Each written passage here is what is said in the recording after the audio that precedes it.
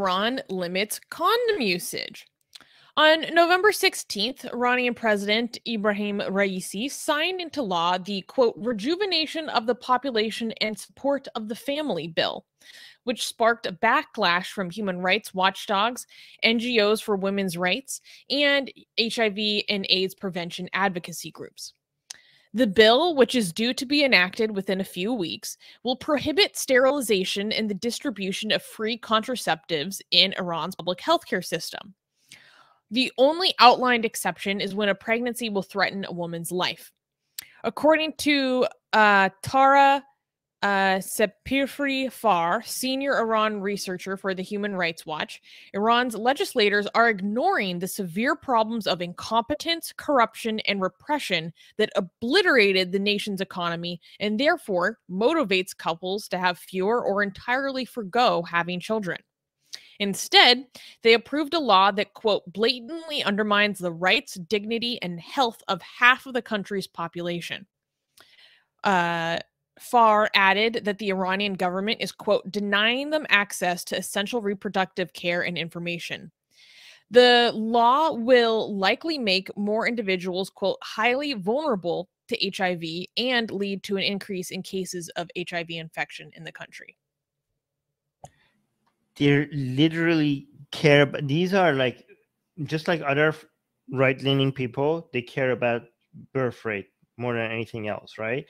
Well, more than many other things, right? They just want to keep increasing the population, so much so that they want to increase the size of the ummah, the Muslim community, so much that if it comes at the expense of spreading disease among their citizens, this is a government that is like, if our measures, like, think about this, other countries that are dealing with like low birth rates, they're like incentivizing people. They're like, maybe like, we will pay you if you have babies. Maybe we'll do this for you. We will have childcare. We'll do this. We'll make it easy for you. Please, please, please go have sex. Have sex. Like, what do we have to do, right? And some more mature countries were like, we don't need to do anything. We're just like bringing immigrants. That's all you need to do, right?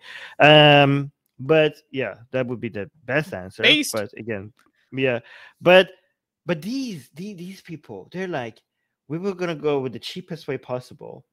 And we care so little for our citizens that we will use methods that will actually spread diseases among our citizens because we don't give a crap about our people. Like, think about that. Think about that. We don't give a crap about, like they know this is not something that is foreign to them. Like, this is used for reducing sexual diseases spreading. They know that, and they know by removing this option, the sexual diseases, will increase. Like, this is not something that is foreign to them. They know that, but they're willing to pay the cost because they're not the ones who are going to pay the cost. It's the people. Unbelievable. Yeah, it's really. Go ahead. No, you go ahead. I want to ask you something after you make your point. Yeah, I think it's really interesting because, I mean, it could be argued, and I actually think that this isn't necessarily a religiously motivated thing. Like, the issues with Iran's birth rate has been going on for a long time. I learned today that in the mid 80s, Iran had a birth rate of 6.1 children per woman. And now it's the lowest in the Middle East. And trying to force people to have children like over and over and over again, it just doesn't work. You can incentivize it. The bill also included other things like tax credits and stuff like that. And many countries try to implement these things as well. And it's not enough to motivate people to have more children, especially in the shape that the Iranian economy is in right now. And I wanted to cover this news because a few weeks ago we talked about how there were rumblings that there is the possibility of women's pregnancies being tracked. So like, you go into the doctor to just get a pregnancy test, or maybe you go into the doctor and while they're doing other tests, you just happen to find out that you're pregnant. Well, there were rumblings that these are now going to be tracked so that they can then find women who are having illegal abortions. because there's very tight restrictions on abortions in Iran right now.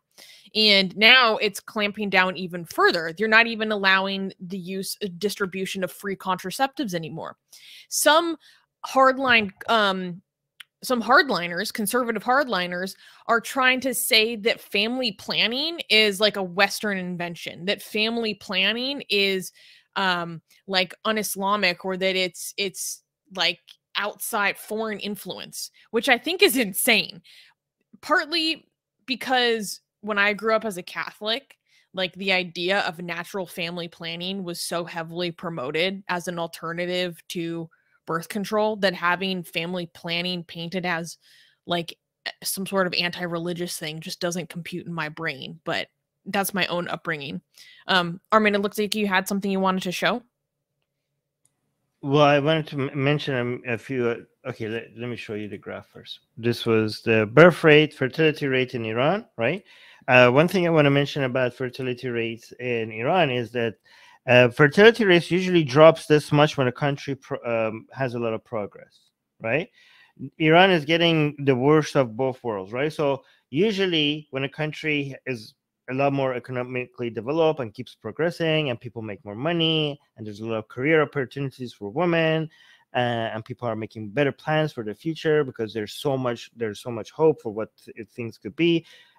Fertility rates drop. Okay, that's a problem that advanced countries deal with. Countries that have solved a lot of their problems, they have to deal and fertility rates dropping is a problem that they have to deal with. But obviously, it's a worthy problem. It's a good problem to have, because if you have that problem, that means so many other things are going good for your country, right?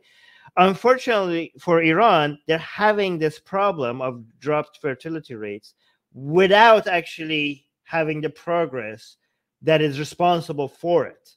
Do you know what I mean? In other countries, so you're getting screwed from all directions.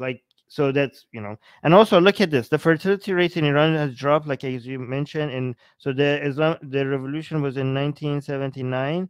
So fertility rate was 6.4, right? Damn. Now the fertility rate just dropped all the way down to 2.146, which means that it's almost at the replacement rate. This is really low. The replacement rate is 2.1. This is something that you can, it's going to be devastating for Iran, because of you can't one thing at least that these countries have going for them is a young population that could be used as a working force for the future, right? You know what I mean? If you look at other poor countries, they were oh my god, everything is bad, but hey, we have this capital to tap into. We have this young generation of red people who are ready. As soon as anything it ends up being better, we have a labor force to tap into right away, and they will be able to work and pay taxes, and it's going to work out. There's hope. But Iran is even losing even that, which is horrible. However, the solution is not to not to remove condoms. Okay, obviously. I do want to respond to some of the things that you mentioned. But before I mention that, I do want to say that one thing Iran could be doing is to bringing. Actually, no. You know what? They just have to fix the economy first before they do anything else. You can't bring in immigration when the issue is not. Yeah, never mind. I'm not going to say that. I do. When you mentioned that this is more of an economic thing rather than a religious thing, is that what you said?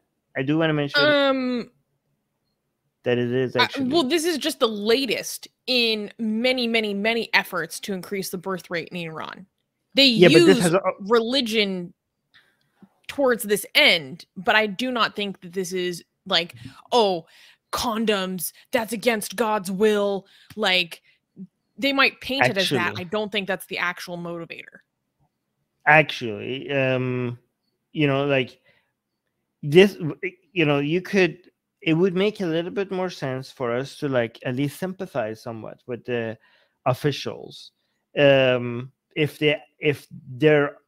some of their talk, if a lot of their motivations seem to be economical, like I just mentioned, okay, hey, this is going to be bad for our economy, okay, and therefore we need like a bit more grow our young age. We can't let this happen. We have to go above the replacement rate and all of that.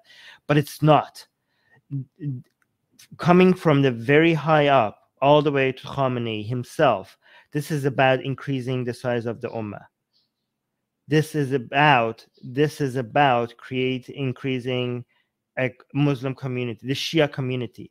The main argument, main arguments they have for why we need to increase birth rate is that the Sunnis are actually in Iran actually do have high birth rates, and they see that as a danger.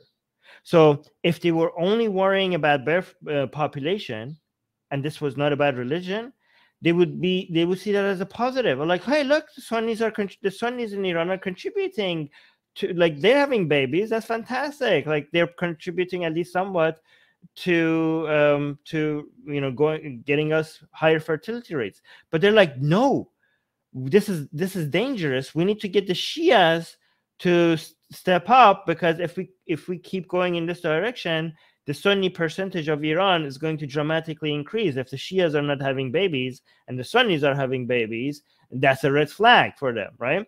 And Khamenei, every time we talk about low birth rates from Khamenei, like, this is about like the Muslim community, growing the number of Islams, creating soldiers in his army. Okay, so this is not about helping the economy. This is all religious mumbo jumbo. And also, you also see a lot of mullahs in Iran telling you that this is a religious duty for you to have kids, right? And a lot of people are saying that we can't have babies, we're suffering, we can't even afford our own food. And he's like, and you know what the response to that is? Allah will provide. No, you have to. It's good that to suffer. It's not like it's going to become easier. This is a cost you have to pay for the mission, for the greater good. Like, it's okay to suffer. In fact, suffering means that suffering is a good thing, because if you suffer in this world, you suffer less in the next world. And they say, like, trust me, you would rather suffer in this world. Okay, you'd rather suffer in this world, because suffering in the next world means you will burn. Okay, so go through the suffering. I know you're poor. I know you can't afford anything, but have 7 kids, because it's a religious duty. And then you have these mullahs and come brag about it. They're like, look, I'm on kid number 12, and I'm not going to stop. Okay, and they brag about it, and like, and then the people that are listening to him, like, but you're rich. We pay. Everybody has to pay. Like, the mullahs, a lot of them are rich. They're like, you're rich, you can afford it. It's like, that doesn't matter. It's a religious duty. Have 12 kids. Anyways, it's insane. So that's a really good point, because, correct me if I'm wrong, but the Sunni population in Iran is much more religious than the quote unquote Shia population in Iran, which is basically the Islamic Republic of Iran has obliterated its own Shia believers within the country. Like, everyone, they don't like it, but the Sunnis actually do have more of an embodied faith. Yes. Very interesting. Well, I mean, actually, I'm gonna go back to this comment later, but they see the Sunni, a lot of the regime sees Sunnis as this, I don't know, insurgent, like this fifth column. I don't know, like, they see, like, you could be Sunni, okay, and be born in Iran and have never left Iran, and your entire family has been born in Iran and have always lived in Iran and never known anything about Iran, but you are an agent of the enemy within Iran because you're Sunni. Like, you are technically, you could be used because you're Sunni. The government will always look at you as potentially some Saudi Arabian agent that will one day be tapped into as a force against the regime. Go on. If you're Sunni, do you still have to do conscription in Iran, or are you exempt from conscription? Wait. I don't know about that, but let me actually. Somebody ask us. Hey, like, I'm gonna make sure I respond to this because somebody is offering us support. Dinesh is saying, "Hey, Armin, how can I help you? I mean, donate money. You well, you could help us by helping yourself to our blasphemous art. If you support us on Patreon, you get access to our gorgeous, gorgeous, nude, not safe for work blasphemous art, and also my book for free." So yeah, go to our Patreon, link in the description, or just search for Atheist Republic on Patreon, and you should be able to find and support us. Thank you for considering that. Yeah, or if you just want to make a one-time donation, we have the information for our PayPal in the description. That too. Thank you very much. Also, here is another thing. Megyu Min is saying, I agree with Armin. Japan has a severe problem with this matter. Now they're welcoming Filipinos who have a high fertility rate and almost 3 kids per woman. Yeah, see, Japan is amazing because Japan, which is the country that the far-right nationalists keep using as an example for why you need to be an ethno-nationalist, because how could ethno-nationalism be bad? The beauty of monoculturalism. How could ethno-nationalism be bad, but Japan is so great? Okay, well, what they don't tell you is that Japan is great, has become so great not because of its homogeneity, but in spite of it. And also Japan has been realizing that they need to ease up on their strict immigration rules because they desperately need immigrants. So Japan is maturing out of that mindset to close its borders to everybody that is not Japanese to work there. Like they're like loosening it more and more. So let's keep looking at Japan, I guess, and see what happens, right? So these ethno-nationalists they just don't understand what they're using as an example. Yeah, I'm saying why they don't welcome Iranians. I mean, well, Filipinos are right by there, and actually, Filipinos are really good for as immigrants because Filipinos are really experts at the within the healthcare industry, right? True. And if you're having problem with an aging California, you'll know all about that.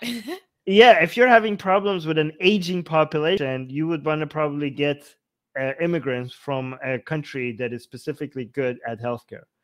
Hey guys, if you're a fan of blasphemy and sexy Callie, like me, then you need to be sure to subscribe to our newsletter, link in the description below. Because if you subscribe, we will send you a free copy of our blasphemous art ebook. And let me tell you, it is the tastiest blasphemy that you can find anywhere available today. And we are so generous with our blasphemy that we continue to send you more blasphemy every week. So make sure to subscribe, link in the description below.